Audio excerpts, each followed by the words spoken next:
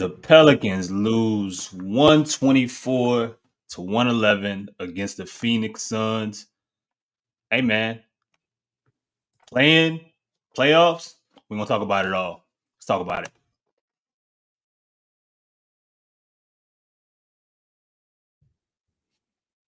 Welcome to another episode here of Pro Pels Talk. I am your host, filling in for Justin and Jermaine, who is on vacation. I got Chaz here with me, got Ross, got Lito as well. We are live. As always, y'all, if y'all have not, just hit the like button early now so you ain't even got to do it later. Yeah, man. Y'all watch the game. Pelicans get 50 dropped on them again by Devin Booker in New Orleans. Nurkic with 19 and 19. Zion Williamson finishes with 30. Trey Murphy drops 21. CJ 15 and 9. And now the Suns sit a game. Now they own the tiebreaker and they sent a game out of sixth place where the Pelicans currently sit. I'll start early with you guys' opening thoughts about the game, what you saw, your overall feelings are as the game ended now. And we currently stand. Lito, let's start with you. It just stunk. It's not a lot of positive things I could say. I feel like at what point do you see how teams play Zion Williamson, and then you see how Devin Booker is like this man? He walked in the gym on fire, and there was no double. There was no. You did not make life difficult for him at all. To be honest, the whole team walked through the first quarter. Like, I looked up, it was 30-18, and I'm like, damn. And then I'm like, okay, well, at some point, you'll make a decision to, get the ball out of Devin's hands. Like, I tweeted this: if Nurkic scores 30, who the fuck cares? You know what I'm saying? Like, you can't let Booker, Bill, and KD go off, and all of those guys didn't go off. KD had a pretty quiet game for his standards. I mean, and Bill really wasn't. I mean, he made 3 threes, but dog, Devin was 19 for 28. He scored 52 points. Like, you did not make that. Listen, her, my dog. I love her to death. Her was in hell. It is literally not her fault, because when somebody is on fire like that, and then you decide, oh, we gonna put Herb on him now. He already hot. He hot already. Like, what is he supposed to do at that point? I just don't understand. I don't understand the thought of, are we too good to double? Are we too good to, like? And bro, I'm sorry. I don't mean to be long with it, but literally, bro, how the fuck do you keep losing Devin Booker? How is he the open man?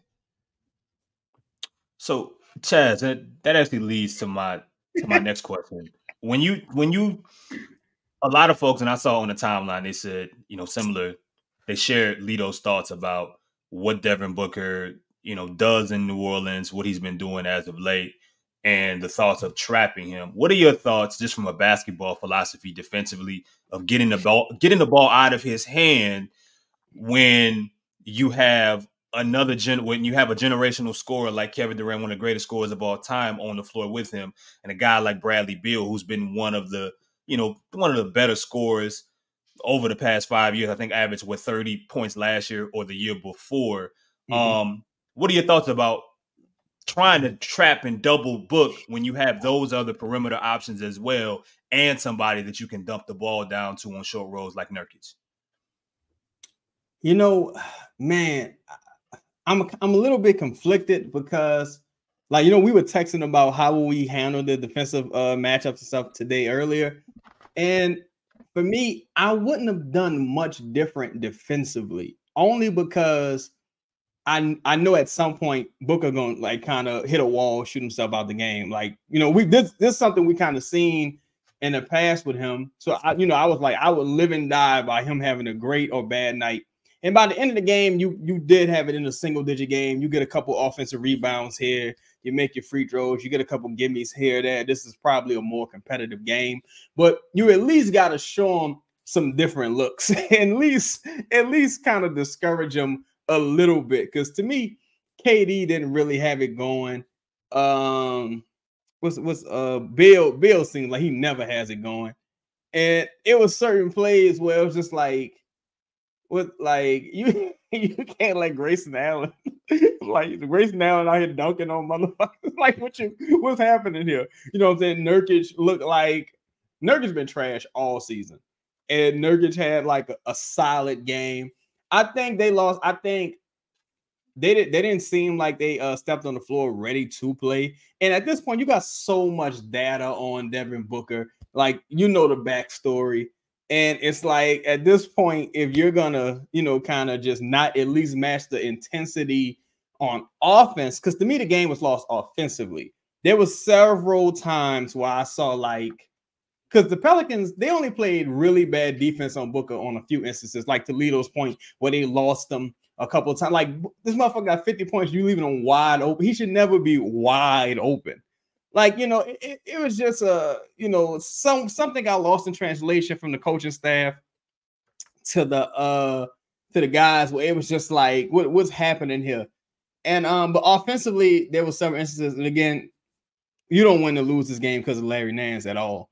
But it's like, why are Larry Nance and Booker on the same? Why is Larry Nance and Zion on the same side? Like, why is at one point there was a lineup of Larry Nance, Zion, and Dyson out there, and like this was on the floor, and this is the second night in a row you've done this. And I'm like, it didn't work the other night. Why are you doing it now? But if you want to take something positive away from this game, I would say it was more competitive than the last time we played them. The last time we played them, we never had a chance. With this game, you felt like they're one of the worst fourth quarter teams. They're worse than the Pelicans in the fourth quarter, like in the NBA. So when it was about a 7-point game, to me, it was a toss-up. Like, this would go either way. But like, you're getting there, getting there. Raw. So Lito and Chaz both mentioned, and I think some things that burned the Pelicans early in the game, maybe, attention to detail, overplaying assignments, maybe not communicating. How much of what you saw tonight was about personnel differences and the Pelicans just not having maybe the right talent to deal with a team like Phoenix, if many do in the league? How much did you see that the Pelicans could have done that they didn't, whether that they weren't able to take advantage of, or whether just a bad matchup for New Orleans? Yeah, I think I lean toward Chaz on that one, in the sense of, like, I mean, I know you're saying Beal didn't have that good of a game, but like between Beal and Booker, they had 65 on 35 shots. You lost right there. Sign, seal, deliver. I don't think there was a lot. Well, I don't like saying that, because I do think offensively we got bogged down for a stretch. And the adjustments defensively happened too late. So I don't want to say there's nothing you could have done, because I don't think that's necessarily true. But that game was lost early, and yeah, they got it to 7 in the fourth quarter. That game was over. It was over. I don't think Phoenix ever really felt like that game was in doubt. I don't think they got nervous in the fourth quarter. We did our usual fourth quarter get out rebounded by 9, 10, bunch of second chance points, kind of put the game away. So it wasn't a real strong showing on either side of the ball for me. Let's talk a little bit of Zion, man. Zion ended the game with 30, but it seemed like it took him a little while to kind of process and adjust. And this isn't out of the ordinary. He's had some slow starts throughout the season, throughout his career, kind of seeing how defenses are playing them and then adjusting. And he ended up with 30 points, and I thought it was a quiet 30, but never really felt like he was able to really be dominant. There was a lot on the broadcast. Shout out to Antonio Daniels and Joe Myers, who talked about the coverages that he's seeing now were going to be what he's going to be seeing in April and May if this team is in a first round series and beyond. That's not going anywhere, no matter who's on the floor. Ross, I'm gonna kick the ball back to you here. what are you seeing from Zion and how he's attacking these walls? Because they're not necessarily consistent. They're not like Giannis. They're a little different, and what teams are daring from him. And do you think currently with where his skill set is right now, what do you think he can do to kind of overcome these challenges? Because as it's been said, and we talked about in the chat, they're not going anywhere.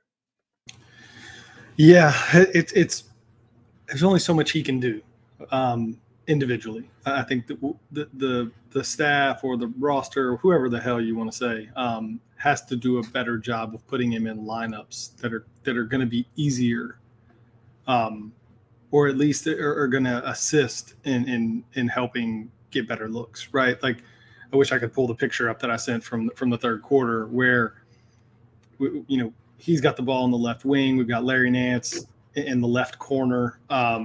Eubanks kind of splitting the difference there, not respecting that pass into the corner to Larry, clogging up any kind of drive to the left, any kind of left-handed drive, which is obviously where Zion wants to go. And then, you got Dyson, I think, or Najee or whoever it was in the opposite corner. So Beal's kind of just standing on the block.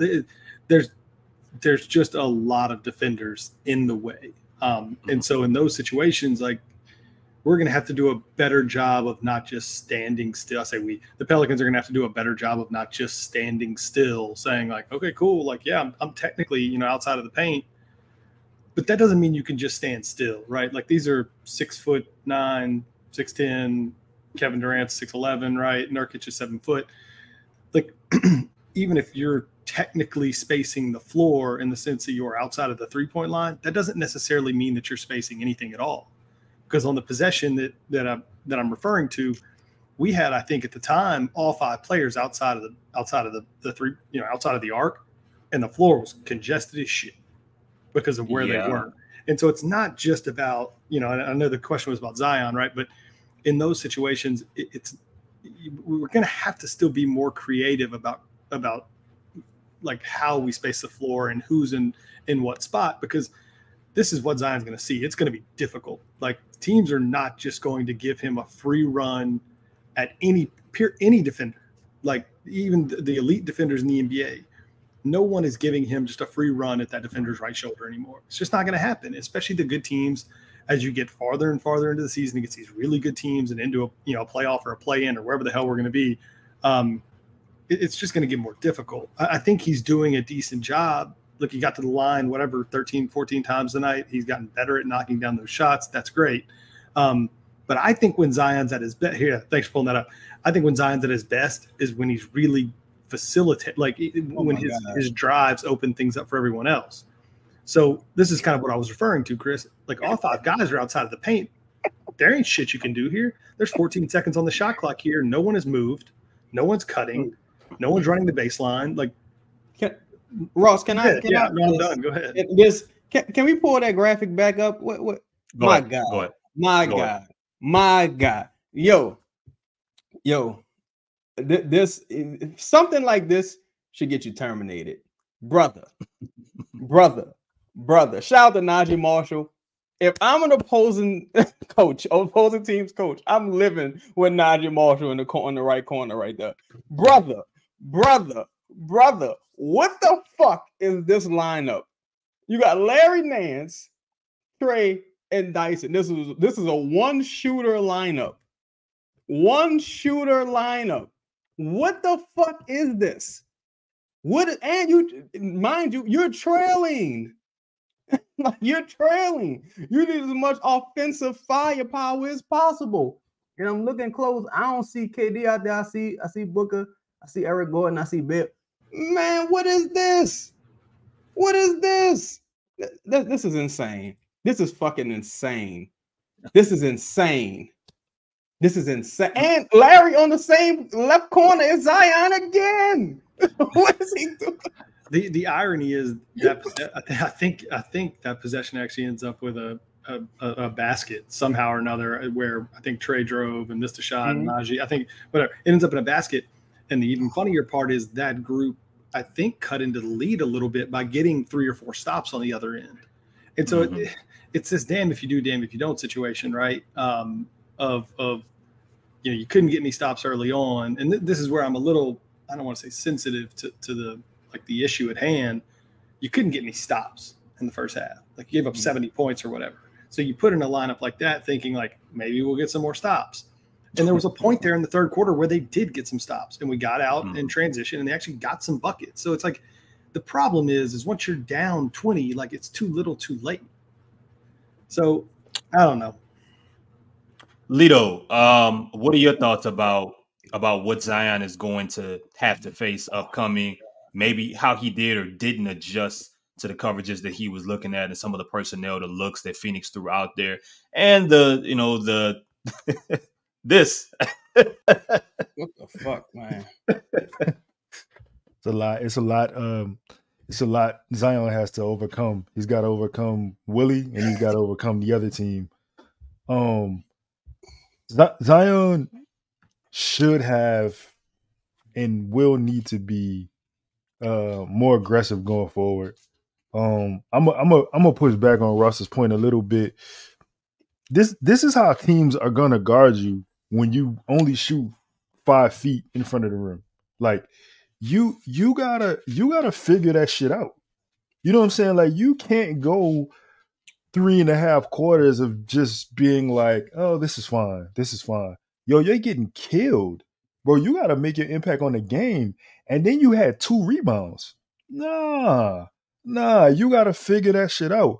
This is why you get max money. But I do agree with Ross to this point. Lineups can help. Not that lineup. That can't help anything.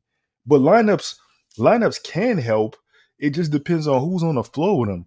Listen, the first quarter for I don't know how many possessions, I can't remember. But Brad Beal was guarding Zion.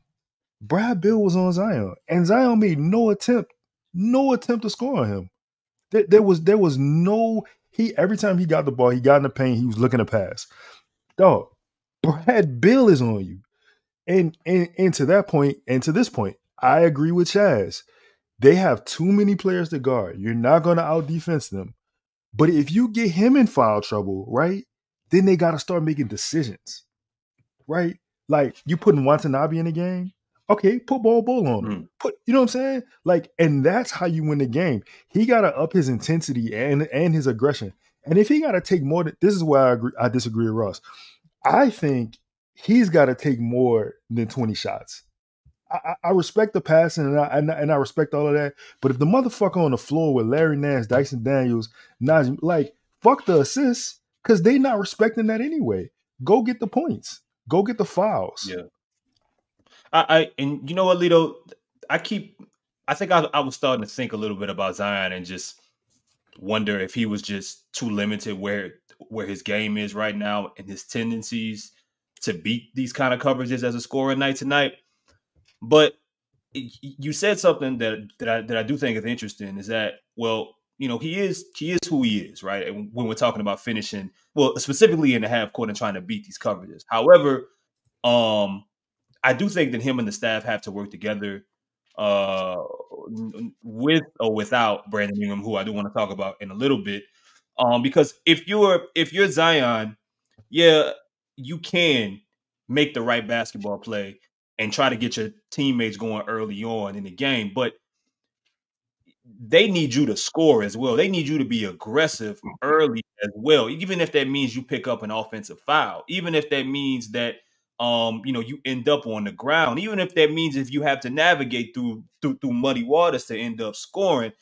And it looked like, you know, he was a little bit too passive in a game like this, to where you look at that guy like Devin Booker, who was just on go mode. You needed Zion aggressive and attacking, even against ugly coverages, and trying to find ways. And I don't remember exactly when I saw it, to where he had maybe 2 to 3 straight possessions where, you know, he's trying floaters, he's trying different runners, he's trying different things to attack what the Suns were throwing at him. But at that point, they were already down 10, 15, 20 points. Zion has to find a way. And he's going to have to find a way in these high-intensity games to impact the game early as a scorer.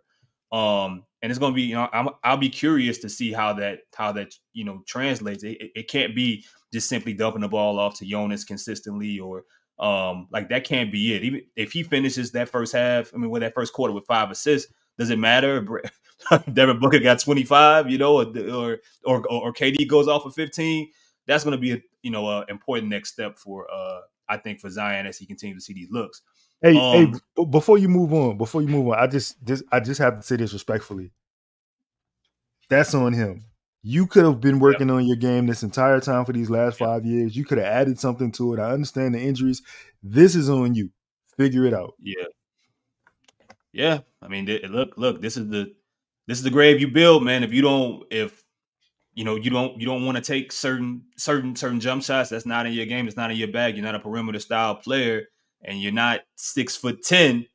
I mean, hey, you're gonna have to figure it out, and this is how teams are gonna continue to guard him. So we'll see what adjustments that he makes. I mean, because this isn't the first time he's seen these looks and had to deal with them.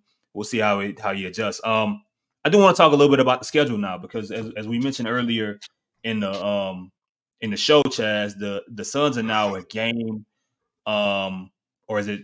It might be a game and a half now. A game and a half out of the 6th seed away from the Pelicans, and now they own a tiebreaker. No matter, even if the Pelicans win Sunday. What I want to know, and I'm gonna pull up the schedule here. I got to get this comment off for it to be seen. But it's one game, Chris. By the way, it's one. Yeah. Oh, okay. Cool. It's the Lakers game. So, Chaz, I'm gonna start with you. The games the Pelicans have left. How many of them do you think they have to win to secure a 6th or 5th seed and not be in the play-in the rest of the way? You say I think they have to win? How many do you think they have to win? I think they gotta win 4. Maybe because the Suns got a hell of a schedule. I think the Pelicans gotta win 4. And I see maybe one like surefire gimme game on here, and that's kind of like the issue. What's that surefire game to you? I'll say the Blazers. Okay. Ross, Lito, what about you? I think they got to win like 5 or 6 because of who they play. Yeah. Like the two teams right behind you in the standings. You just lost a whole game to the Suns tonight. I mean, this Sunday you could lose another whole game to the Suns. Like so just against you. And I agree. The Suns have kind of a murderer's row. I think they've got a home and home with the T-Wolves and the Clippers maybe. And then the other games are us, the Kings, and the Cavs. So like they've got a tough schedule too. But the problem we all have is that like whoever wins these games, so it's the Suns and Kings games that are huge, because the Kings don't have that tough of a schedule, and they're only a game back too, I think, or maybe a game and a half. They missing a couple guys though, so I think their schedule probably got a little tougher just because of Monk and Herter being out. But still, no, I'm with you. So in either case, I think you gotta win 5, or else you're letting a team go 5-3 and jump you in the standings there, and that's not really what you want to do. So it's 5 for me. Lito, how many games do you think the Pelicans have to win, and where do you think the wins are? 5. I agree, Ross. 5. You got to beat the Suns. You got to beat them. Like Ross, I know, but you got to beat them. If you're talking about getting jumped in the standings, right? Like you got to do it. You got to fucking figure it out. Like you are, as people love to tell me, you are a top 10 offensive and defensive team in the NBA. This is what they love to tell me. You got to be that. You know what I'm saying? Like, don't just be that on paper. Be that for real. Where do the wins come from? Now that's the thing, because like as much as I want to say Orlando, I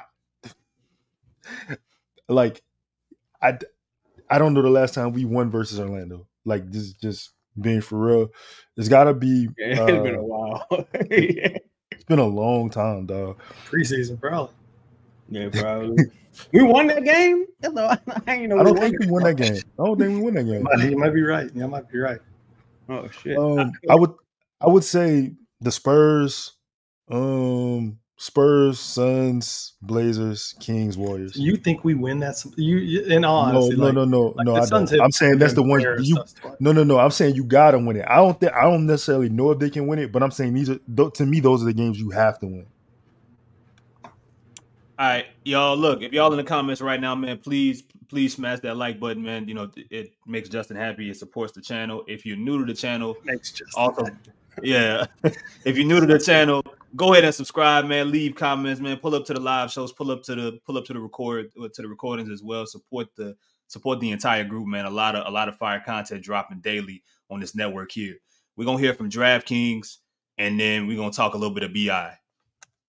The thrill and excitement of March Mania is here, and DraftKings Sportsbook, one of America's top-rated sportsbook apps, is giving new customers a shot to turn $5 into $150 instantly in bonus bets with any college basketball bet. Download the DraftKings Sportsbook app and use code BOOT. New customers can bet $5 to get $150 instantly in bonus bets, only at DraftKings Sportsbook with code BOOT. The crown is yours. Gambling problem? Call 1-800-GAMBLER or visit 1-800-GAMBLER.net. In New York, call 877-8-HOPE-NY or text HOPE-NY 467-369. In Connecticut, help is available for problem gambling. Call 888-789-7777 or visit ccpg.org. Please play responsibly. On behalf of Boot Hill Casino and Resort in Kansas, 21 and over, age varies by jurisdiction. Void in Ontario. Bonus bets expire 168 hours after issuance. See dkng.com/promos for eligibility and deposit restrictions, terms, and responsible gaming resources. Hey, Chris, that was the message from DraftKings. What up, bro? Before you move on to the BI question, I want to say this. Like, I get what everybody was saying about, you know, the Suns and the variety of scorers that they do have, but the problem is every time you play Devin Booker, he give you 50. So at what point do you go into the game thinking, yo, I understand who's on that team, but Brad Beal looked like he lost a step. KD don't even, like, you know what I'm saying? KD scores as the games comes to him. He's not out there like hunting shots like that. Like Booker comes in here to kill. So like if they scored 50 on you last time, how you ain't take that personally last time? Like you still like we go into it with the same game plan, the same mind frame as last time? That's all I have. I thought Herb, and I know all 50 of those weren't Herb related. I thought Herb had a pretty bad game overall. I've been disappointed lately with it's the rebounding stuff for me. Like, and granted they didn't miss a lot of shots in the first half, but like, I mean, I think you got to go back like 2 or 3 months to see the last time Herb had more than 5 or 6 rebounds in a game. For all the special things he does defensively, it's just an area that we've been talking about since the beginning of the season. That I think for this team to because we keep talking about none of these centers work, man. Like at some point, this team's gonna have to this year is gonna have to lean in and just say, screw it, we're gonna live and die by some small lineup, whatever it is. And like Herb is one of those players that's gonna have to rebound the basketball. That's a sort of an aside. I thought he had a bad game tonight either way. Hey, y'all that's in the chat, that if y'all watch the press conference, are these facts? Did he actually call the team soft or is this cap? I need y'all to confirm. Like, so somebody find the actual quote and put it in the comments for us. Before I get to BI, Ross, what do you think? I mean, you mentioned the center position, and there is no fix. And we talked about Larry Nance, and we talked about Jonas. And tonight was the first matchup in a few games to where I was like, get Jonas the fuck off the floor. I did not like the game that Jonas played. I didn't think he was physical offensively. I didn't think I thought he was slow-footed. I thought he was late defensively. I thought he gave up too many rebounds to Nurkic. He had a couple really good contests. Couldn't make anything in the perimeter. I did not like Jonas's game tonight, I will say. But I mean, with that being what it is, Chaz, for the rest of this season, what this roster is, and I want your thoughts as well, Lito and Ross, is Zion at the 5 the answer just by default now? Like, is that going to be, are those lineups just what the Pelicans are going to be forced to have to live with when we're talking about balance and playing a style that they want to play but still being productive / dynamic?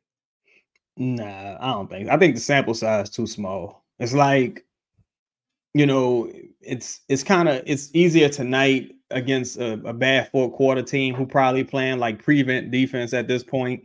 You know, it worked. I've seen it work in spurts, but it's like it's always like, see, we moved Zion to the 5 and we got back into the game, but you still lost. You always lose. Like, so it's like I don't really know. I think it's situational, right? I don't think Zion at the 5 help you against OKC. You know what I'm saying? I don't think Zion at the 5 helps you, because the thing I really don't want to get lost by the fan base, especially of the viewers, is like, this isn't like something that happened because, you know, it happened down the stretch and, you know, it's a tough time in the season and the defense has kind of shifted a bit. It's like, yo, you struggle to beat good teams all season when you haven't had a rest or a health advantage. And that's really the issue. Like, again, you go back to that Orlando game before Brother B.I. go down, you down like 20 points. Like, you go back to the last Suns game when B.I. played, you was down like 20 points. Booker had 52. You go back to the last Cleveland game when Cleveland was healthy but missing Mobley, you lost by like 20-something points. Like, you go back to the previous Boston game. Boston walked you down at the end of the game. You were totally healthy. They walked you down and stumped you out. This team just struggles to beat good teams because, for one, I think it's mainly personnel. And for two, you're at a major coaching disadvantage most nights. Like, and even for us, the personnel, like Dyson, I thought Dyson had a really solid game. There was one play to me similar to a Larry Nance play the last game, though. Zion's on the right, like in the right post. He kicks out to Dyson. Bill runs to contest Dyson. Dyson doesn't shoot the 3. He drives, does like a dish off to Zion in the dunker spot. Zion scores. It worked out, but Dyson has to shoot that 3. And if he's not going to shoot the 3, why is Dyson on the same side as Zion? A total non-threat from beyond the arc is on the same side. Like, this is not our first time asking these questions. This is just something that we've struggled with all season long. I think some of it's personnel, but I think a large portion of it is just mismanagement from the coaching staff personally. I go back to that. I don't know whether it's Zion at the 5 or whoever. It's more of like whoever's playing the 5 right now, it's not working. Like, what we're doing is not working by strategy or by like results. It just isn't. And like that's whatever. We're at where we're at in the season. Like the roster isn't changing. I guess I keep going to this thing of like, we get out rebounded, it seems like almost every game anyway. And that was my whole reason early when we used to have these conversations, like before the All-Star break. Well, why don't we see more of these, you know, like Trey at the 5 or Brandon at the 5 or Zion at the 5? I'm like, man, these lineups are just going to get mauled on the. Well, we get mauled on the glass anyway. Yeah. And so at this, I'm at a point where like we go through this thing of how do you make teams adjust to you instead of always being on the back foot of what are they going to do? What can we? And no one is adjusting to Larry Nance at the 5. No one is making an adjustment to the way we use Jonas at the 5. Nobody, not a single team in the NBA is doing that. So what do we have in the arsenal? Like, what can we do that might make a team adjust to what, like, to us in some way? And I just don't see anything. I haven't seen us do anything where I'm like, whew, they better call a timeout and make a change, or this game's going to get away from somebody. We just don't do that. We're sticking with this very regimented same thing that just doesn't feel like it's working. And also, can I add one more point? It's like, again, with the Pelicans, it's like even Ross, he made a point to mention Herb, and I agree. And I think we spoke about it a couple shows ago. It's like, if I'm a team, I'm not worried about Herb beating me from beyond the arc. You're going to have to do it. You just going to have to do it. And you see that against good teams. Like tonight, the Phoenix Suns shot 20 more threes than the Pelicans. That's fucking ridiculous. Like, you know what I'm saying? That's fucking ridiculous.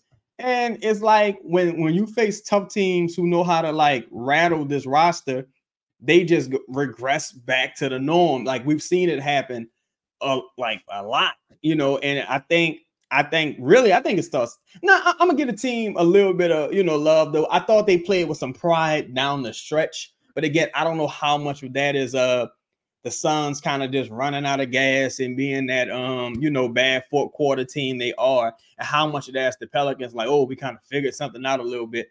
But it's like, and like I see this too much against good teams and or at least solid teams. Fuck, we've even seen it against bad teams.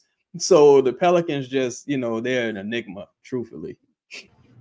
And I know you had that comment pulled up for me a second ago. Like, first off, we're not one of the best rebounding teams. We're a middle of the road-ish rebounding team, somewhere in the 9-10 range. Maybe a half rebound a game away from being in the middle of the pack. Like we're a run-of-the-mill, middle of the pack rebounding team, and that's fine. Even if you want to say, hey, we're eighth, that's great. But we're not. That's just looking at that's like go look at what happened. Watch a game in the fourth quarter and tell me if we're a good rebounding team. Let's do that, because I don't care about some of these other sort of ancillary things. Like I watch us get the shit out rebounded every fourth quarter, second chance after second chance after second chance, and it's why we don't ever make a comeback in the fourth quarter. What are we in fourth quarters where we're losing going into it? 0-20 and 19, or whatever it is. Well, no, yeah, 20 now, yeah, whatever shit. it is, right? Like that's God, why. Man, going 20. That's why. That's why. Lito, any closing thoughts about Zion at the 5 and what is left of the Pelican center position? In minute increments, yes. Like just to put him in the 5, like no, it's not gonna work. The same way you're not just gonna put him as the point guard, and it's just not gonna work. I don't know what the answer is at the 5. The answer to the question that who's the 5 is just not on this team. That's the basic answer to it. I watched the team tonight just totally ignore Larry Nance. I watched the team tonight when a pick was set and Larry rolled, they didn't even fucking roll. It was just like, all right, go ahead, let him have the layup. If he picked and popped, oh, he's gonna shoot the corner, cool, like no problem. Like if that's what y'all want to do, we fine with that. And then on the other side of it, like Jonas is posting up at the elbow, like disturbs my spirit. I can't put it into words the amount of aggravation that Jonas has to take 7 dribbles to get into post up, hit the spot that he wants to get to on the floor. When like in reality, it should be post, seal, bounce pass from the guard. That's the possession. That's it. But I don't know. Like there's not a easy answer to the center position. Like me personally, I always want Jonas to play. But yeah, it's like, bro, Jokic had 19 rebounds and I'm just sitting there just looking at the game like, bro. So listen, I understand Larry's undersized in the position that he's playing. But I think that's where you have to use your IQ. I see teams box us out tonight. You literally just space yourself between the rim and the guy you're guarding, bro. All you got to do is just turn around. Like, that's it, right? And we don't even do that. Like, it's simple 6th grade basketball, like little things that don't get done. Dog, it was one possession tonight. I swear they got 8 rebounds. I swear to God, they got 8 rebounds on one possession. It was at least 4. Bro, I don't know what the answer. I don't know what the answer is. Like at this point, man, I think you got to figure it out though, because it ain't looking good. So where you going? Willie Green's full quote here. We got it pulled up here. We have to do better. There is no excuse to get 50 put on us twice. We were soft guarding him. We had a soft mentality. When it came to being physical on him. It was breakdown, really. Yeah. Fuck you talking about? Yeah. So moving on here, man. Let's talk a little BI, man. I mean, look, we've all talked. I mean, we had a members only show where we talked about BI, and we all have thoughts about his future and contract obligations and so on and so forth. I've been feeling specifically in the past couple games where it's been glaring. And I don't think it necessarily has to be just these games, period. But I think that they're missing the option and the threat of Brandon Ingram. I don't think it doesn't fix this game, as you mentioned. I mean, when BI and Zion were on the floor together, along with CJ and Trey, the last time the Phoenix was in New Orleans, it was a blowout. Booker also dropped 50. We've seen other performances with those two being on the floor and having, not, getting blown out in New Orleans, Clippers game, for example, as well, that they lost. But I do think that it is interesting to consider from what we've seen in this stretch without Brandon and welcoming him back, whether it's next week after that, whatever the case may be. What do you guys think that he's going to bring back to what we're watching? Is there anything that you see that's missed that he can provide? And if you were him, how would you be looking to produce with what you've seen from this team in your absence? Whoever wants to start. I would say the easiest way for a player to integrate himself back into the game is to sit and watch, because you get the advantage of being on the sideline with the coaches when all the action is happening. You see the little mistakes guys made. Like you can find out, like, or you can figure out when it's time for you to play again, what was done or what wasn't done. In a game like this, man. No, not this game. Not this game. Not this I'm just game. talking about Okay. in totality. Not the game. I'm just saying in totality going forward for what this team is trying to accomplish, and for a team that still has aspirations of winning a playoff series or not being in a play-in. Even if we're just talking about the playoffs, from the time that he's been out and what he's been able to see, like if you were him or if you could holler at him, like what do you think his approach should be coming back from what he's watching right now? I hope he understands he has to shoot the three. Like it's not an option. You made 11 threes tonight. You know what I'm saying? Like you have to be a cat. As much as we want Zion, there was a because I want to address this too while we talking. There was a comment that said this, right? And I've seen BI struggle with this also. So I'm not believing that you not nah. Cause everything, sometimes it feels like everything has to be perfect for BI to figure. Like he have the same players on the floor with him that Zion has had. We've seen both of them struggle in certain situations. Like I seen Devin Booker score 71 with Josh Okogie. I'm just saying, like I ain't comparing either of them, but I'm just saying, like this is not necessarily true.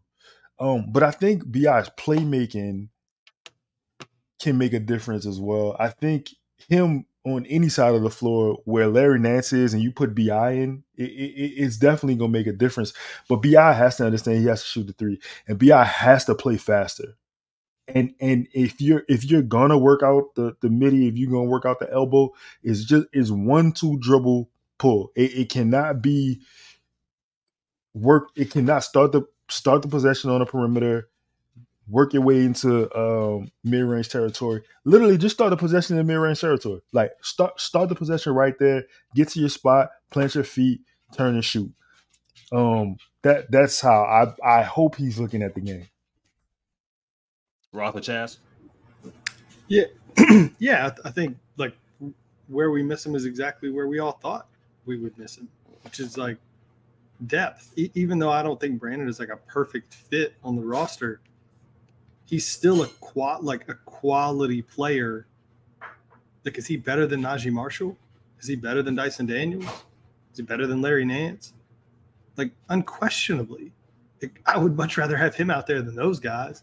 I think that sometimes things get conflated, whether we're talking about like long term versus this year. Like, of course, we'd rather have Brandon out there. I don't think we were utilizing him properly either before he went down, just to be fair. Like, but I think that's where we're missing him the most, is like when he's not playing, that means a much worse player is playing, which is a negative.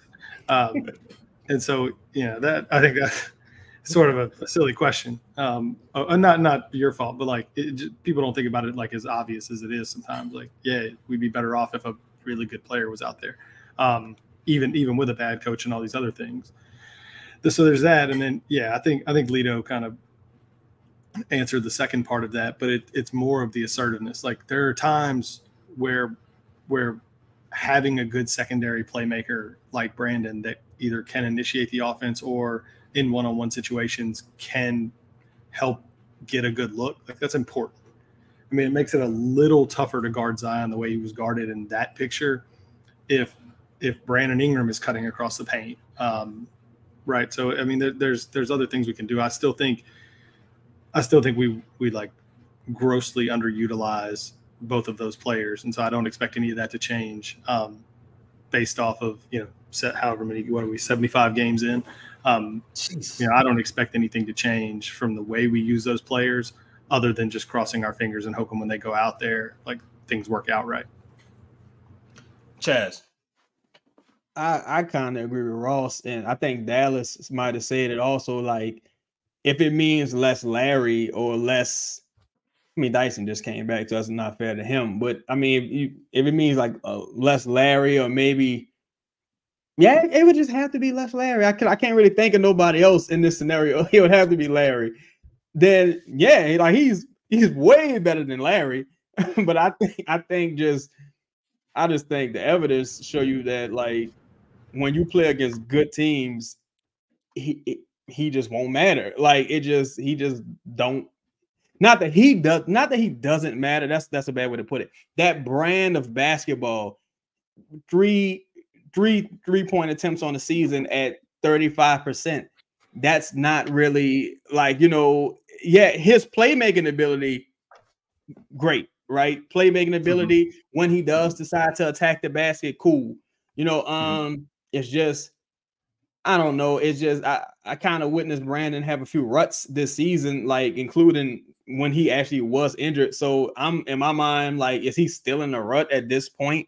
So if he is on the court and he's still in a rut at this point, then what? Like, and I just think that starting lineup just been so bad all fucking year. Like, and that's the thing. It's like, it's been bad all year. And I just don't know. We've seen different iterations of it.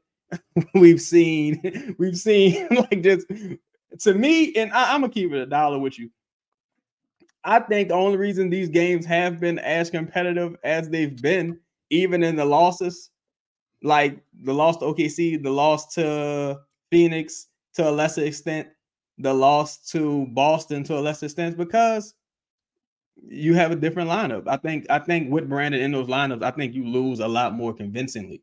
Like, just keeping it a buck, because you gotta have, tonight was probably the first game in a while that they shot under 33s. So like you have to play ball how everyone else is playing ball. Like, I just don't know. Like, is there more space out there with Brandon versus more space with Trey? I'm gonna probably say there's a little more space with Trey, just because you have to be held accountable for him. Hawkins hasn't really provided much off the bench, but I just don't see. I don't know. I guess, I'll say this I'm saying if the answer is Larry or Brandon, I'm going with Brandon. Yeah, we want Brandon. If that's the question, Yeah, the before tonight, I agree with you. We had shot a lot more threes. I don't know why they only shot 20. I mean, we actually made the threes we shot tonight. So why that kind of went in the opposite direction, I'm not sure, especially in a game where you were losing by 20 early. Herb didn't really attempt them. Yeah. I think so before, but the one thing that I will say is before Brandon's injury, the single thing I can point to is that we were starting to play more creative lineups, right? Like we had just saw him at the 5 against whoever that was, the Hawks, or I don't even remember now who we played. Cleveland. Against Jared Allen. Cleveland. It was Jared Allen. Like we had started to see more of that, and I think that goes to what I was like talking about in that previous, in our previous section of like, at least when you do that stuff, like you make teams kind of start to adjust to you if it works. And so I think you're missing at least that component of like at all times we had a playmaker out there. Like when Zion's off the floor, sometimes even when he's on the floor, but like when he's off the floor right now, it's not real pretty. All right, so look, y'all, we see all the comments. It's about 250 people in here, man. I don't know how many likes, but y'all typically be on there. Please, man, if y'all not, please get the likes up. Smash the like button for Justin while he's on vacay. We're gonna get a word here from y'all favorite commercial, and then we're gonna get into y'all questions. And I keep seeing stuff up here about CJ McCollum. We're gonna talk about CJ, man. Oh yeah, we gotta talk about CJ. Yeah.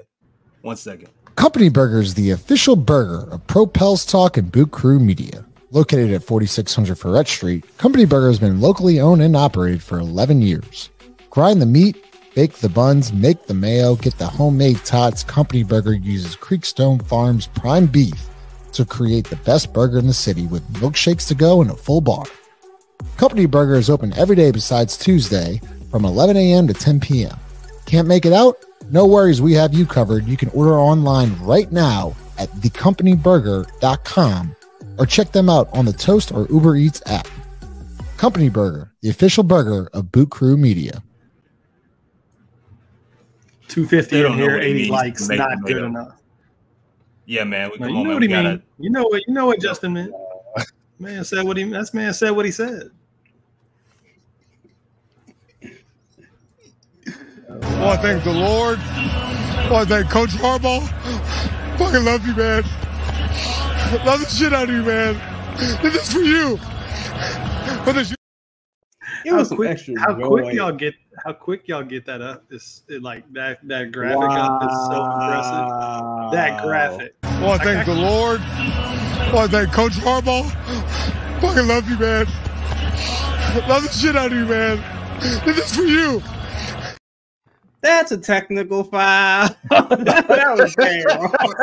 That's probably the first time I think we ever been able to use that video back to back. I feel like if we had the ESPN show and they like freeze somebody's screen for a while.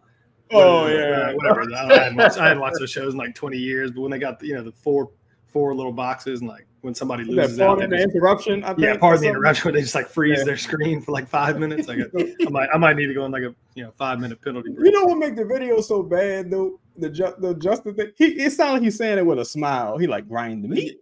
Bake the It's so bad. It's so bad, man. With the homemade tots. All right, man. Let's gotta go, man. Let's talk about CJ, man. I don't really have much personally to say about CJ. I told y'all, man. I mean, I like the effort that that he's giving right now. I just don't think we're looking at the same player that physically on the floor capable of doing some of the heavy basketball lifting that maybe he was able to do in his Portland days. I mean, even small things now, man, to where like I don't know the last time I've seen CJ made back-to-back runners. You know what I mean? Like, in the lane. It's just that ability to take over games or keep you in games or back-to-back threes, the things, the shot making. It's something that I just don't know if you can count on him to really do at this point, game to game. Maybe every third game, if that you'll get a Miami performance. I don't think he was bad tonight, but you're not seeing the complete performances of where it was a full game from start to finish. You've seen, one good half, one bad half, one bad quarter, and it just, it just is what it is. But I don't think that's, anything other than really he's just not the same guy that he was right now, and the roster has some flaws. But that's how I view it. Any other thoughts on CJ? Man, go ahead. Go ahead. Go ahead. No, I'm looking at CJ numbers, and I'm no lie, man. I think CJ of course, he laid a definite egg against Boston. Like came out the gates hot, pause, and kind of just ran out of gas. But again, I don't want CJ playing 40 fucking minutes, and this is getting ridiculous. CJ logged another 39 minutes tonight. This is getting a little ridiculous to me. As far as like, you got to give some other guys some run. Like CJ should be right at like 35 at this stage in his career. But recently, I have seen CJ win a couple of games for the Pelicans. That I think he was a large part of the reason it was at the end of that OKC game. First half was terrible for him, though. Admittedly, Miami, I feel like CJ pretty much won that game single-handedly. Did well against Detroit. I just think again, when you play in these bigger, faster, more physical teams, I think that age starting to show up a little bit toward the second half. I think first quarter CJ a bad motherfucker. Like first quarter CJ is a dangerous man. But I think again is like you starting to see CJ get to the point where it's like, look, I got a good 32 minutes for you, bro. Like stop. We need to get maybe you should start going to Hawkins a little earlier. Start going to Ryan. What's his name? Matt Ryan a little earlier. Like, I want to thank the Lord. I want to thank Coach Harbaugh. Fucking love you, man. Love the shit out of you, man. This is for you. Was it the 32 minutes? Yeah. 32 minutes. 32 minutes and going to Matt Ryan a little earlier. Oh yeah, now that one too. Yeah, I apologize. Man. Yeah, I'm gonna work on that. But yeah, probably CJ should be playing those 39 minutes a game though. It gotta stop. I didn't even know he played. He played 49. Wait, I'm sorry, 40 minutes. 40. Yeah, I think this is the second game in a row. I think. Sheesh. So that's another thing. It was like, oh, what you doing with that? Like. See I agree with Chaz. I think in the first quarter his he got fresh legs. Thank you, Dallas. Appreciate you, bro. Dallas, appreciate that. Sorry, bro. Lito. No, you good. Appreciate you, Dallas. Thank you. Man, the problem is, bro, like he needs somebody to get him some easy looks. There needs to be somebody on the floor to get him some shots where he doesn't have to work as hard as he not particularly this game, nothing stood out to me, but dog, he was giving Drew Holiday so many moves, so many dribble moves, like in behind the backs. Drew wasn't going for none of that shit, bro. CJ was like, CJ was tired. You can see he was exhausted. He needs somebody to get him some easy looks. He's lost a step. He's lost a step. I mean, it's just unless you Bron, that just happens to you. Like that just happens. That particular play style that he has, it requires shiftiness and a quick first step or mid, average first. He doesn't have that anymore. So now he kind of got to rely on his jump shot. But the problem is he's having trouble creating separation, so he doesn't get clean looks on his jumper. So that's what I agree with PED James, 504 boy. That's hate, and I like that.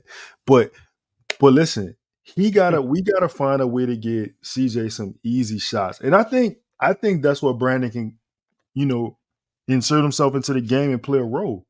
I think that's where he probably can be better, for everybody. Because look, at the same time, Zion got to get easy shots.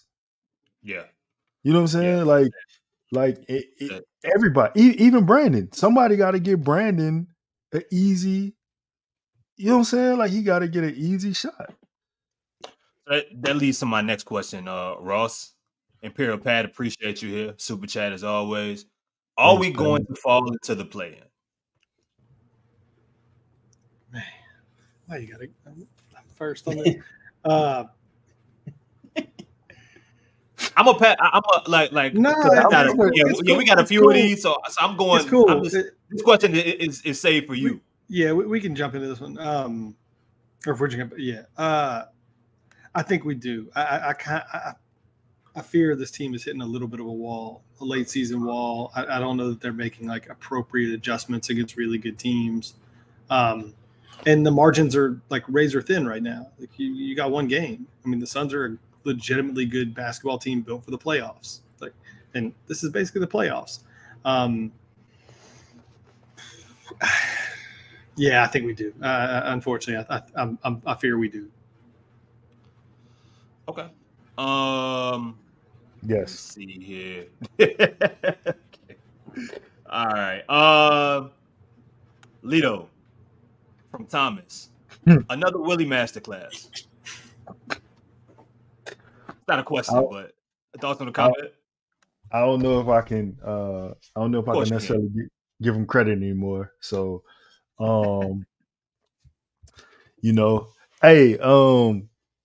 shout out to that boy Jeremy, man. Appreciate you. I'm gonna say this. I'm gonna shoot Willie a little bit of bail. The whole team was dead. Like there was a total lack of energy, IQ.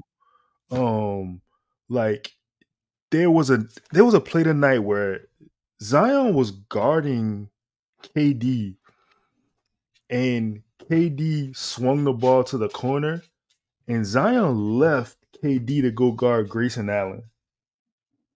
And I know Grayson is shooting a decent percentage he's shooting a very good percentage from three. But it's fucking KD. It's Kevin Durant that you just walked away from. And I can't blame Willie Green for that. You know what I'm saying? Like I can't blame him. I could blame him for a lot of things. Go ahead. Well, no, because I just want to I guess I want to expand on that thought, right? Because I think we've all said it. It is that we were flat or not prepared or whatever term you want to use for just getting the shit kicked out of you in the first quarter. Like we were that. So why? Right? Like it's a huge game against a team that's embarrassed you now a couple times, knocked you out of the playoffs last time you were there. Like there's been a little bit of beef. Like why this game do you no show for? Is it purely a factor of the schedule? Because we talked about this. We beat a lot of sort of run-of-the-mill teams when there was a while there where we had 3 days off. We were getting a ton of time off, and now we're at that point in the schedule. And if somebody wants to go back 10, 12 days and listen to our show at that point, we were saying, like, man, this next, 10, 12 days is going to be tough because we basically play every other day for, 2 straight weeks. Are we just at that point of the 2 weeks where we've now played, 6 games in 10 days or whatever it is? I guess, give me, let's talk about that. Why we stopped early. I'm gonna tell you something that I think, or that I thought about at certain parts in the game, just watching them play. I don't think that they believe that they can beat Phoenix. And I think, and it's not a we're scared of Phoenix kind of thing. I just think you just see certain moments on the floor, it's just nothing we can do about this shit. And when you have a guy walking, give you 50 points 3 straight times, right? The second guy in NBA history, other than Wilt fucking Chamberlain, to do that. That's saying something. You got Willie calling, insinuating, saying that you guarded Devin Booker soft, that you weren't physical with them, that you didn't, you know what I'm saying? I think that it just might be a situation where they look at Phoenix and say maybe they don't believe that they can beat them. And I don't know if it's many other teams in the league that they really feel that way, towards. But this is one where it just looks like, all right, we just can't beat these motherfuckers. They ain't gonna say it. You know what I'm saying? And if anyone from the team sees this, they're gonna be like, I don't know what the fuck you talking about, blah, blah. But it's one of the thoughts that I had. Like, these motherfuckers don't look like they believe that they can win this game. Go ahead, Lito, and I'll speak after you. Go ahead. I just feel like you make that statement in a post game, like at what point during the game, like when let's just say when maybe he made his first 6 shots, like at what point during the game do you adjust? Like you just seen Kim Mulkey lose a game for those exact reasons, right? Like, not to say, Caitlin Clark was fucking. I mean, it's really nothing you could do with her. But I'm saying at the same time, like, maybe take Haley off of her. Maybe you try something else. Like, what point do you adjust in the game? Like, don't wait till after the game to call him soft. Like, dog, we right here. We got 34 minutes left in the game. Like, you had a whole halftime. Like, I was thinking about this when I saw how, just knowing how Devin Booker been getting down recently with this team. Like, I just felt like, that was on the line. That was dangerous.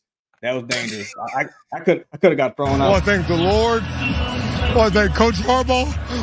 Fucking love you, man. Love the shit out of you, man. I got this partner, right? I got this partner, and we've been dogs for a long time. So I'm leaving him anonymous. He go out to the dish in the East, right? It's when the dish is popping. He goes out. Yeah. He got a real, like, his girl not really like outgoing, but when she drinks, she get a little like out. She get a little beside herself sometimes. Yeah, friendly. Yeah, so he gets into an altercation with the security guard, right?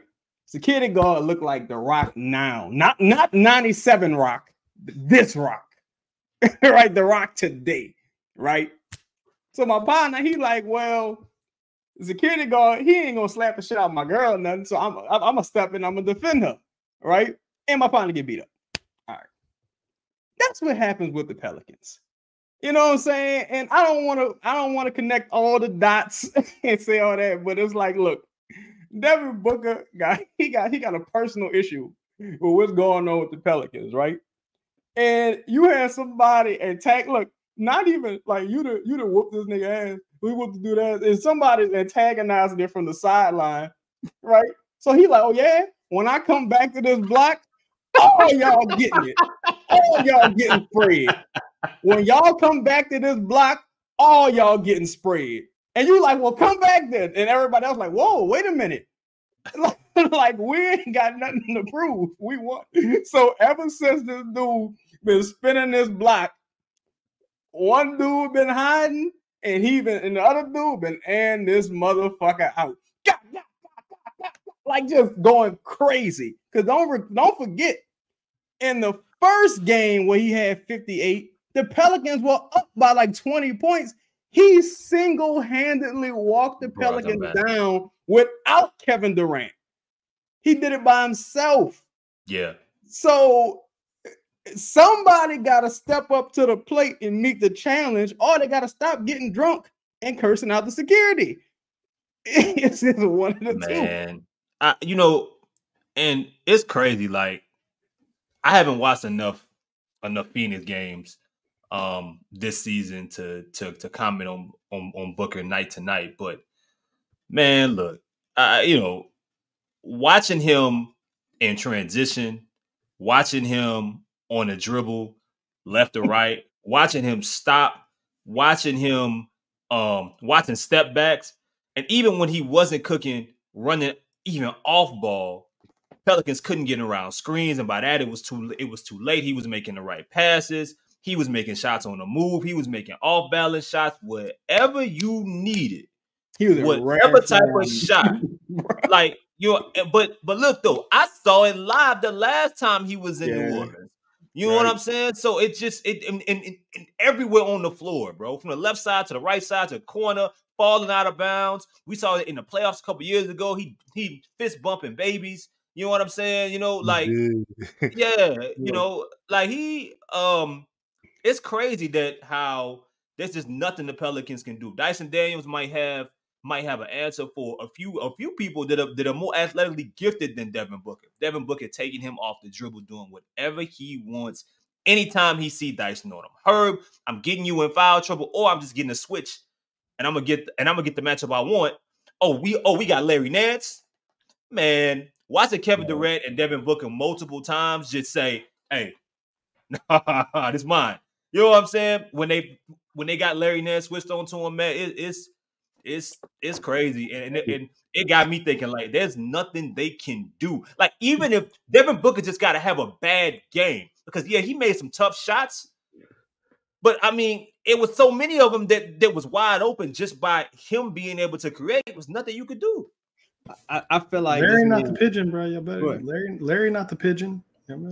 I feel like, look, bro, honestly, man, fuck all that. Somebody got to come and step to Devin Booker at this rate, because almost, with the exception of 2 times last season with the Zion dunk and then the other shit, with the exception of those 2 times, every time Devin Booker has played the Pelicans, I don't give a fuck if he had 1 hamstring in the playoffs. Every time he show up, Candyman is in the building, and everybody's scared. Everybody like, oh, here comes Devin Booker. And look, go ahead. No, one of the things, and because that reminds me. Remember when he came back? He came back early in that series, in that game 6 against the Pelicans in New Orleans. He wasn't 100%. He came back. Not. Everybody talks about Chris Paul and him having whatever, he went 11 for 11 from the field. It was an amazing performance. But what people don't talk about is Book had 20, and there was a period where he was cooking. You know what I'm saying? To where he out there on one leg, not himself. I think the Pelicans had a lead at some point. Yeah. Book damn near walked them down to bring the game back close by himself, to kind of keep things like, it's always something, man. It's been that way for a little bit, even before the Zion dunk and the Instagram. Hey, look, man, a lot of wars have been started over the same thing, man. You know, y'all in the chat, y'all look up Helen of Troy. You know, and Achilles is in the building. Achilles be showing up. He be smacking motherfuckers. He acting a fool. Achilles can't be stopped. Say, bro, it's so crazy, Chris. You said they were dribbling the basketball up, and they saw Larry Nance. No, that's mine. That is insane, dog. Listen, I saw Herb Jones do something tonight that I've never seen Herb do, and that's be frustrated, visibly frustrated, like emotionally like the frustration was on his face, dog. Book started the possession, posting Herb up on the elbow. Herb was fouling before the ball was even inbounded. He was that frustrated, dog. I had never seen that before. Like, he couldn't do anything with Devin Booker. So much so, it was a play where Book was just kind of like chilling on the right side of the wing at one point, and Herb just knocked him down. He just pushed him. He was just like, "Fuck it, you're not about to get this." I've never seen anybody cause that kind of frustration at Herb Jones. I can't. I'm struggling to understand exactly what this comment means. Which one? The one on the screen. The BI disrespect from y'all is really a Jew. Who mentioned BI? Y'all were winning. Yeah, y'all were winning when he was playing, and now you're losing, and that's only because he's better than Larry. I don't. There's like that. It's poor sentence. It's poor sentence structure just to start. So it's like it's hard to follow exactly what you mean, but yes, part of the reason that like we have, first off, lost to the Celtics and we lost to the Suns. Well, OKC and Suns. Like 2 teams that I think are better than us. Whether Brandon's on, we could have two Brandons on the team, and I think we'd have lost both those games. Just to be clear, but like, yeah, some of the other games we've lost, it is because we're having to play worse players more often. Like, I don't understand. That's a weird comment. It's just an odd comment that I don't know if I totally follow what he means. Like, yeah, like we lost games because we didn't work. we lost games because we had to play clearly worse players than Brandon. Like, I don't the thing I just don't get is like certain like the shit like the stats we're referring to and things like that. These things actually happened. This isn't anyone's idea. There's no like weird way to like really interpret it. It's like when the Pelicans are like think about this chat, like for some people in the chat. The Suns haven't been healthy all season. The Mavericks haven't been healthy all season. The Kings haven't really been healthy all season. The Lakers, Warriors, all that. And you've been healthy 90% of the season, damn near, for your top two players. And you're a fraction better than some of those teams. Even when, like, if all things being equal, if all of those teams were healthy the entire season, the Pelicans would be firmly in the play-in right now. So it's sometimes the other team just better. Like, fuck, it is what it is. You know, sometimes it's just better, you know, and Vogel, I mean, shout out to him, championship winning coach, but he ain't like no incredible head coach. Willie Green just really bad. Like, you know, and the Pelicans just don't have that echelon of superstar just yet who can take them, who can just, I'm going to get 50 in the first fucking half and I'm going to sit the rest of the game if I want to. They don't have that at this point. So it just is what it is, man. Well, y'all, look, I mean, as we currently stand, look, the Pelicans still control their destiny the rest of the way. You know, they got to figure it out. Like we've been talking about a good majority of this show. You know, they got the rest of this homestand to kind of figure some things out. And look, it's not like Brandon Ingram is gonna be back next game, a game after that. I don't think you'll see him this week. And that's including the Phoenix Suns game in Phoenix on Sunday. I do wanna actually, as we close here, somebody we didn't talk about today. Trey Murphy. I thought he played well. Trey Murphy. And that's one of the weird and odd things about when Brandon does return is that, like, is Trey able to maintain this kind of consistency and rhythm that we're seeing from him? The efforts of rebounding. I thought he did some really good jobs defensively, active in the passing lanes. Stripped the basketball a few times. Was almost in transition. He could have went up for that lob that Dyson threw, you know, with two hands maybe. But I thought it was a bad pass personally. Yeah. You know, a little bit, but you know, he shot the ball pretty solid today. He got to the rim. I mean, I think he's playing some of the best basketball of his career. Like if we're talking about averaging 17 and 6, like for this month, like that against some really tough competition. That's incredible for him. Yeah, and you know what? The good part about this period right now, and Ross, I want your thoughts on, is that with BI being out, it's forcing him. One of y'all said this on the previous show. It's forcing him to have to look to create in ways that he probably wouldn't have to or wouldn't look to if the team was fully healthy. There's periods in the shot clocks where he like, well, shit, somebody got to shoot this ball, and you're seeing him shoot the ball on the run off the dribble. He's not, you know, that's not really his game yet, but you're seeing him, you know, take attempts, step back threes, and things that aren't, you know, you're not accustomed to him trying on the regular, but it's just because with the lack of creation the team has, he's, you know, doing it, going right, going left, getting to the rim. You're not seeing him dunk the basketball on folks. You're not seeing him attempt. A lot of it right now is just, you know, regular fundamental, you know, basketball, and him just really trying to find ways to impact the game, and that's just on one side of the floor. Man, I thought he played well tonight. I thought he played well tonight. You've been seeing a lot of rebounding, which technically is a defensive stat. So, you know, you've been seeing a lot of rebounding. You've been seeing a lot of shot blocking. You've been seeing some playmaking from him. He's kind of had, you know, with BI being out, he's stepped up. Like he's giving you a lot of the game in his repertoire. He was able to show you. Chris, I even thought Dyson Daniels played good tonight. You know, look, you know, I was gonna wait for y'all. I was gonna wait for y'all to say it. You know, my dog has some. You know, he had some moments that, you know, I would have liked to see him. Man, like, bro, like to me, basketball is like life, man. This shit is really all about approach. And to me, I don't care if Dyson goes 0 for 10. I don't care if he airballs every fucking layup that he attempts. I don't care.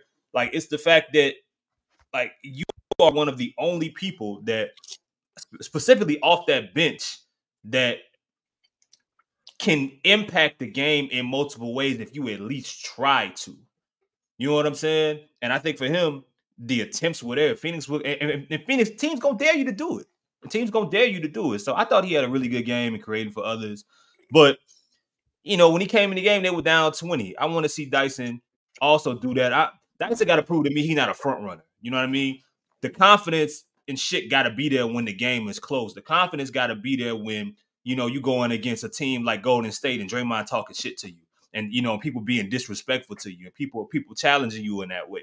You know, you go against Pat Bev. Like I want to see him when things get tough and games are close, and they're asking him to make a play against a tough opponent. You know what I'm saying?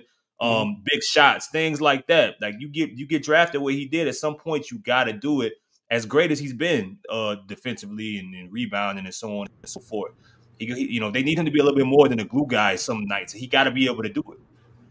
Yeah, two things. One, go back to the Trey Murphy thing. I totally agree. The biggest change for him is rebounding. Like the fact that he's become a guy that you can count on to get 6, 7, 8, 9, 10. Like that's a huge progression for him that I think is going to make him more playable in a variety of lineups that is going to keep his floor spacing like on the floor. But the Dyson, I mean, the stats sometimes can be misleading, but like Dyson was the only positive on the floor for the Pelicans tonight, plus 10 in 25 minutes. Like it's difficult to be plus 10 in 25 minutes and lose by 13. But it showed though. Like no, that's what I'm saying. Like, it showed on the floor too. Like it's difficult in a good way.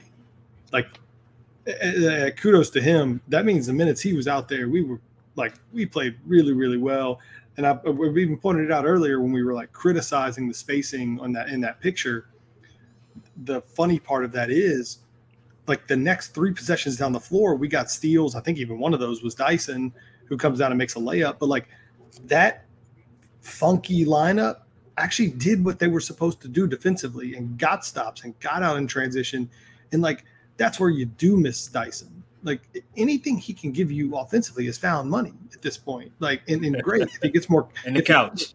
If he gets more confident and like that can become a regular thing, hey, great. But if he can just get back to being another option defensively over these next 2 weeks, like that's a good thing. I think let me ask y'all a question.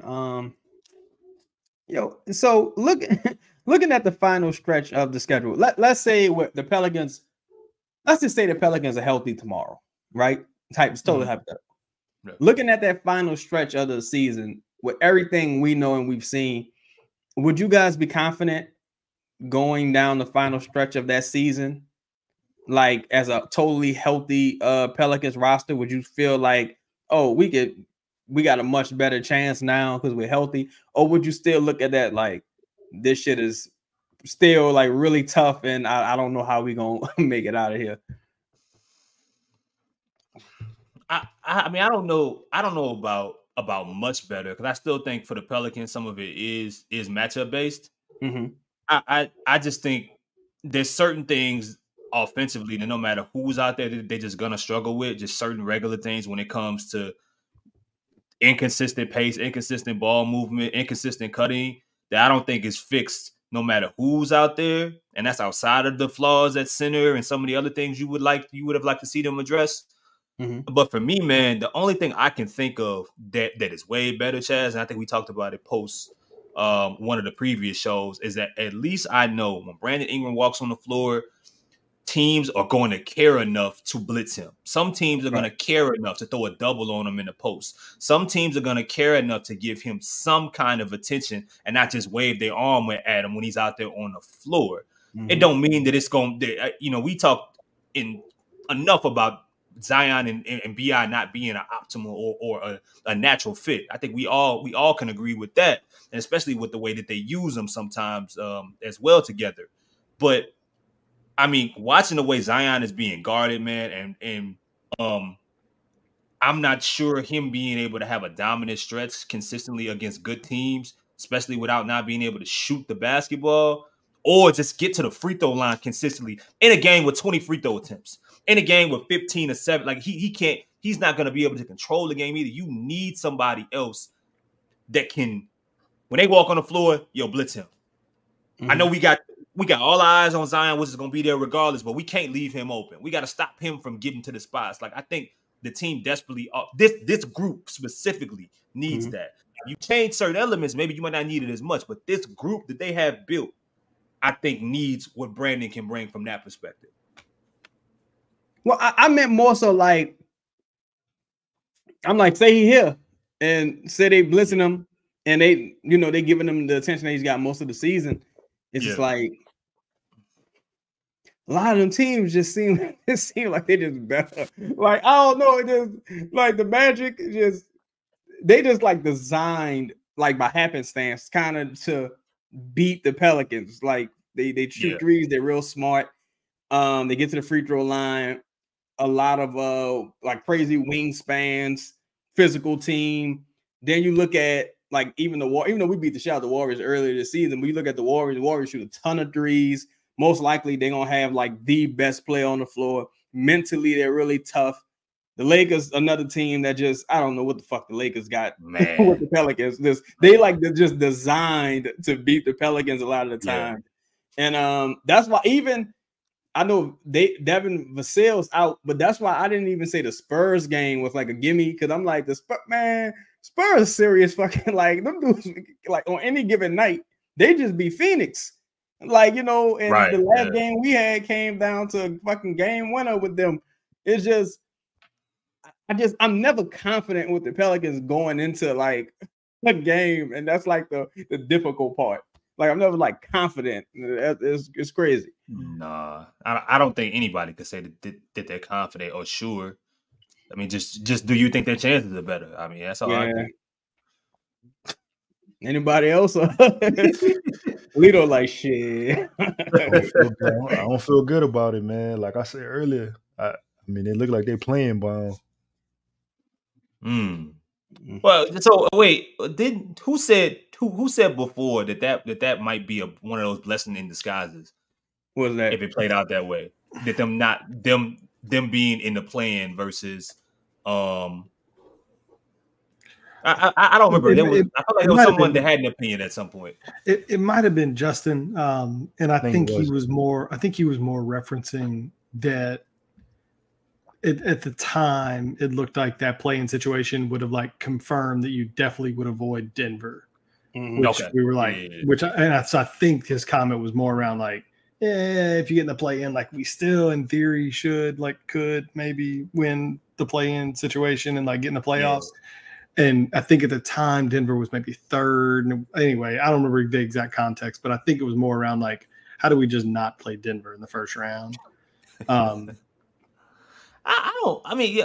y'all think about that? I really don't care if it's Denver or anybody else. Like I think this team got to figure out who they got to figure out 100% who they are and who they're not on a national stage. And if that means getting embarrassed by Denver and swept or whatever it is, and that's what it means. Look, that could be what it means, Chris. But like, would you rather that happen in the first round or the second round? And I think that's kind of the like, for me, where I'm at is like, I'm pretty confident I know where this team is. But I would still like to play like the T-Wolves in the first round if I could work the schedule, if I could work the schedule that way. I don't necessarily want to get punched in my face like in the first round. Like it'd be cool to like compete in a playoff series for once. I think you got to look at it and say, like, for me, I look at it and say, which team could I realistically, for 4 games, let's just say 4 games, have the best second and third best players? Because most nights you're not gonna have like the let's say Zion versus Ant is a toss up. I give Jokic the edge every time with that. So it's gonna come down to Murray, Michael Porter Jr., those guys, Aaron, cats like that. And I'm just like, damn, I don't know, but I know in the play-in, if it's win or go home, I don't trust the Pelicans under that kind of pressure. I'm back. Yeah, look, I was never like, I don't want to play in the play-in. I mean, I think, like I said, I think it was Justin said that there was like context around that statement. Mm-hmm. I think the play-in's a bad situation for the Pelicans. Like, Yeah, you got to throw it all against the wall to stay in the 6, because you find yourself in like a best of 2 against the Lakers or something like that's that's not, we don't want to mess around with that. A lot of your success in this season, I think, is also tied into. We talked about 50 wins. We talked about not making a play-in. You possibly being in a situation to not get either of those after what the season looked like it could be going. It puts you right back in. Making small steps towards getting better, but not large enough in a league that can. Look at Sacramento. Last year was their year. Everyone was healthy, and now this year you get a little bit of that injury regression, maybe a little bit of talent regression. Mm-hmm. I mean, now where are they going? Who would say the Pelicans won't be that same type of story?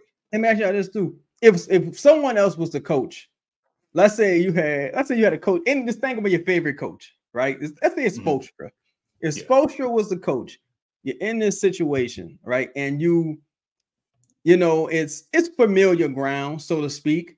But then again, if you look at the past, the teams that were trailing the Pelicans, with the exception of maybe Dallas, and Dallas kind of pulled the plug toward the end of the season, they never were like better than the Pelicans. And that's the difference. Whereas like Dallas is like better, and where they're here now, Phoenix is better. Like the Lakers are arguably better, like where their top 2 players are better, like, and that's where it's kind of like, oh, what the fuck. But do y'all think Willie Green manages to fuck this up, or if it fucks up, will it be a lot of it be on Willie Green if it all like just goes to hell? Lito, let's talk about this without getting into the actual specifics of the situation. We've heard from multiple people that and I talked to a guy the other day that mentioned how there are teams even that right now are installing different sets and things to run towards the end of the season, towards playoff time, to show teams things that they may not have on film, just to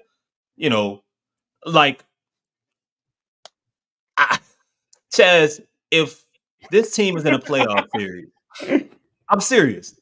Right. If this team is in a playoff series and they are running the same shit, I'm gonna lose my mind, bro. I'm almost at a point of I can't believe in my mind that a staff or a team can be blind enough or just overall blind enough or stubborn enough to not see the creativity that's missing when this team is healthy or when they aren't. Right.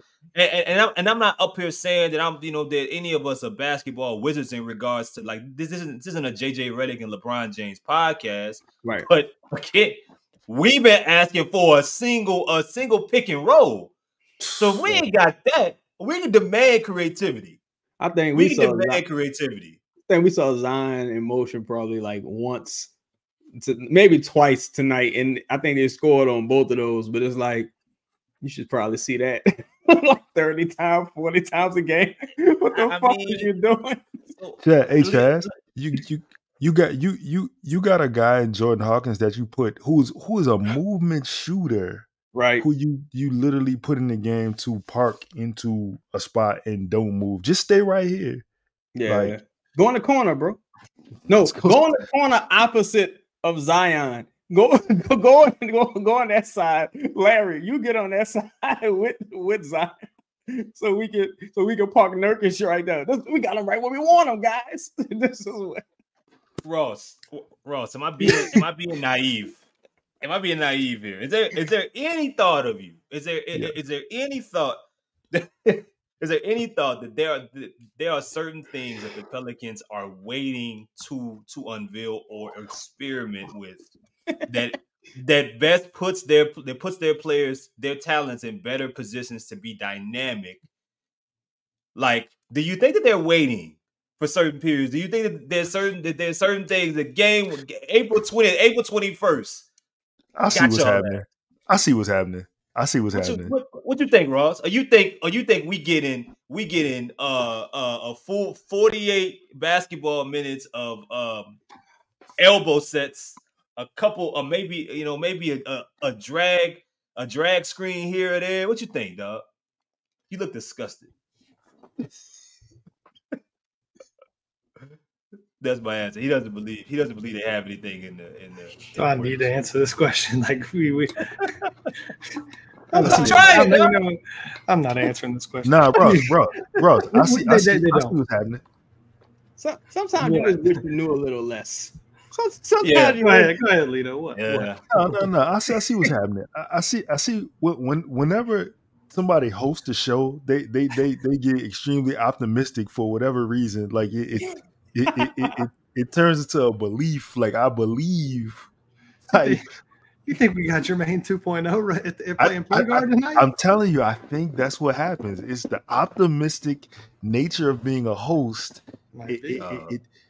Yeah. They gonna run elbow in a postseason series, man. Zion gonna be parked in the corner for real, man. Gonna be the first play.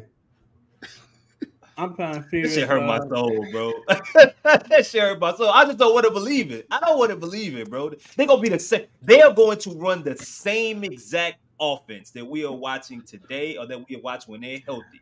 Yeah, Chris. Here's why I say yes, because we've seen over the last week or two. Because it's crazy. Like we said this, we were like, we know that teams are going to change their defensive looks against the Pelicans as we get into these later months. Like that, right. For a long time, teams just played Zion straight up. Like, hey, is what it is. Like it's a regular season, this, that, and the other. We've seen a transition about how the way teams have defended us over the last 2-3 weeks. Like we have. Watch the games. If you haven't seen it, go watch the damn games again. I haven't seen us do one damn thing different. Not one. Brandon didn't go out and we said, oh, man, let's play faster and spread the floor and run more dribble handoffs. So, we didn't change anything other than the names that are on the starting lineup. That's the only thing that changed. Like we have not done one thing. And so to think that they're just going to roll out in a play-in or playoff series with a new offense or new sets that they want to go to more regular, shit. It's absolutely naive. But you know what? This is part of the process of supporting and putting content together about this basketball team organization. Well, Pelicans are 45-30. That's the show, man. Shout out to all of y'all in the comments, man, that showed up. Shout out to all the super chats for another live show. Justin will not be back Wednesday, so either myself or someone else will be hosting. It will probably be me again unless someone volunteers. We see the Pelicans again Wednesday. It could be a must-win depending on how you look at it at home. Would say, Chaz? I'm not about to say Suns. Yeah. So they got the Magic Wednesday, and then we'll see what happens from there. The Spurs on Friday. So for myself, for Lito, for Ross, for Chaz, Company Burger, as well as DraftKings Sportsbook and Birdsall Lawfirm. We'll holler at y'all next time.